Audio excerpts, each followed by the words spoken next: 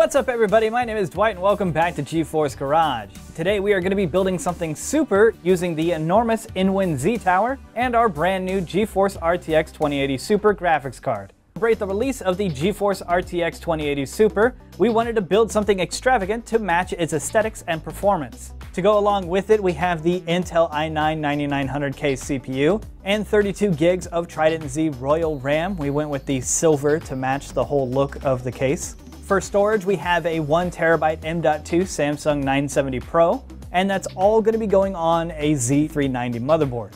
But we are not using any Z390 motherboard. This is the Aorus Extreme Waterforce from Gigabyte, which comes with a custom mono block for the CPU and the VRM. For the water cooling, we have a pump reservoir combo from Corsair's Hydro X series, while the radiator, fittings, and tubing is all from EK.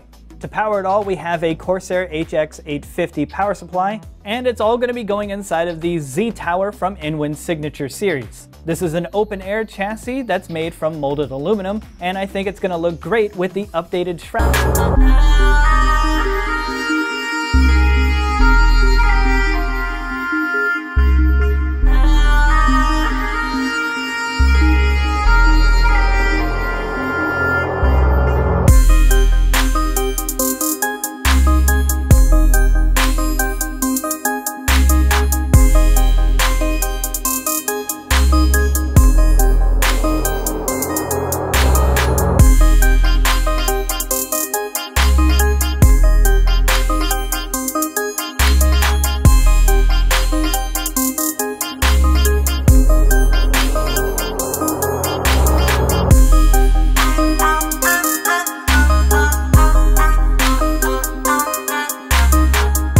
Well, it's all put together. Working inside of an open air chassis has a couple of additional challenges, the main thing being the cable management. That's why I decided to go with an OEM kit from Mainframe Customs to try to make the back of the case look as beautiful as the front. I also decided to use some high performance fans up top from Noctua, but because of that, there is no LEDs up there. So I grabbed a set of Fantex Halo fan frames to just throw a little bit of light up in the top of the case.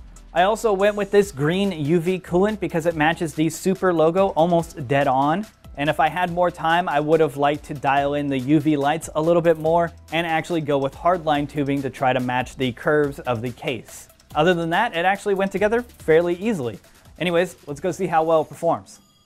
Starting off in 3D Mark, we scored an 11,452, and in Port Royal, their ray tracing benchmark, we scored a 6,830. In Shadow of the Tomb Raider, on the highest settings at 4K with DLSS turned on, we got an average of 64 frames per second. In Wolfenstein 2, the New Colossus, at 4K on their Uber preset, we stayed around 110 FPS on average. And lastly, in Division 2 on their Ultra preset at 4K, we hovered around 60 FPS during Self, who has been doing a ton of overclocking on the 20 series cards to the extent where you're actually Frankensteining your own cards to beat people in an overclocking competition that you've been doing. Yeah, when these cards come out, they don't typically have a block available to it immediately. So we had to kind of come up with our own solutions, and that's what we did here. Not the prettiest, but definitely gets the job done. Yeah. But now we have a set of the EK Vector RTX 2080 Ti blocks, and we're going to be doing that inside of your legendary Skunkworks PC. This is the centerpiece of my channel. It's designed to grow as the channel grows. There's nothing practical about it. It's a little big and over the top, kind of like me. And obviously with the new graphics card launch, it was perfect time for me to kind of do a complete overhaul, and we're going to top it off today with the 20 series, obviously. Nice. And then what did you upgrade to? So now we have an X299 with a 7960X. We're going to have the same 64 gigs of Dominator Special Edition in there. We've got the new EK Velocity RGB block. And then the rest of it, all the water cooling stays the same. Coolstream rads, this is the PE, top and bottom. Of course, it's all crammed into a Case Labs SMA8, which is a little bit more nostalgic now than it was, considering, unfortunately, the company is no longer producing cases.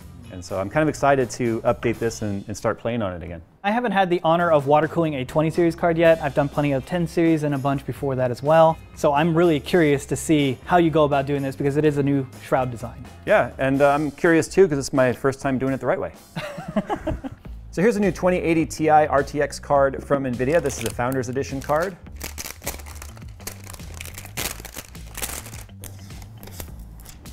The new Founders 2080 Ti looks great, but obviously we're going to be water cooling this today using the EK Vector block specifically meant for the 2080 Ti.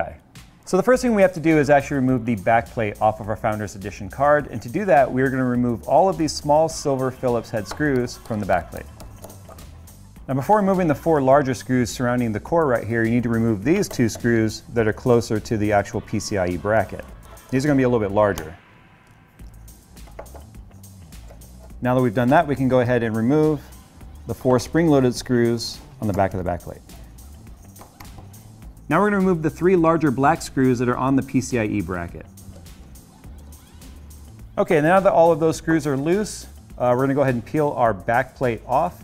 But before we do that, you need to be careful because there are some wire connections underneath here. So you don't want to rip it apart too quickly. You sort of want to wiggle it back and forth. And as you can see, you also have some thermal pads that are on the backplate. So you want to be mindful of those and where they went. And now that we've got the backplate off, you can see that there are 4mm standoff bolts that are holding the cooler to the PCB. So those have to go next. Now I recommend starting from the portion around the core, the 4 that are on the middle of the card, and then working your way outward from there.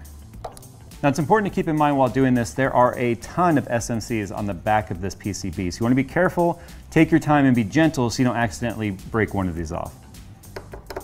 So once all the back screws are removed, you're ready to separate the cooler. Now you want to be careful because there is a connector on the back of the card right here and there's not a lot of slack. So be very gentle, wiggle it back and forth. And when it comes apart, there's one connector on the back of the PCB and there's not a lot of slack on that. So you want to be very careful. Reach in there with either your fingers or a piece of plastic. Once you do that, the card is ready to accept its water block. All right, so now we got to clean this PCB and get it ready for the water block. So I just peel off all of the thermal pads. Some are going to stick to the cooler, some are going to stick to the card. I basically just stick them wherever they go, back on the cooler in case for some reason I ever have to replace this cooler back on the card. So we're going to use some isopropyl alcohol or rubbing alcohol, and we are going to now clean off as much of this thermal material as we can. If it gets all over the sides, don't freak out. This is a non-conductive thermal paste that's used from the factory. It just gets a little bit messy. We also are going to remove any of this blue stuff. We want this to be as clean as possible, so when we apply our new thermal paste, it's all fresh.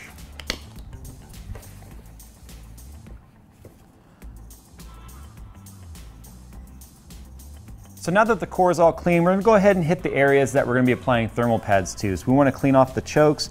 We want to do a little bit of alcohol on each one of the memory modules. That way the thermal pads can stick. We're going to do the same thing on the back of the PCB as well. Because there were thermal pads back here, there's going to be thermal grease left behind. So you just want to gently wipe off any of the shiny spots. But again, be mindful of all these semiconductors on the back. You don't want to damage anything on the PCB. So for these cards, we're going to be using not only the EK Vector water block, which is a full cover block, we're also going to be using one of the EK backplates. And inside there, you're going to find all your thermal pads, all your screws, and then you need to follow the QR code for the actual installation manual. One of the things that's different here with the new Vector series from EK is the way the flow works through the block. So instead of all of the flow going one direction through the core, it now goes directly down on the hottest part of the core and then splits off from there around the memory as well as around the VRM or the power delivery. So you're getting a very good high flow rate with a very efficient design in terms of flow. You have one wire that actually runs up to the manifold right here, as well as another wire that comes up and connects to your actual RGB header. So you want to make sure that these are not going to be in the way as you're test fitting this on your graphics card. So you're going to find 3 different sets of thermal pads here. One's a 1mm thick, which will be used on the power delivery, and then you have some individually cut thermal pads here that are specifically for the memory modules. Once your thermal pads are in place, you need to make sure that you peel off the protective blue backing material. This, if you leave it on, will cause you overheating problems. It's easier to take something pointy like a razor blade and just sort of scrape it, and then once it comes off, you can just peel the rest. So now we need to take this single thermal pad and we need to cut it basically into 4 strips. We're going to be applying it to these chokes, and then the MOSFETs next to them on either side. So we have to take this one strip and cut it into 4.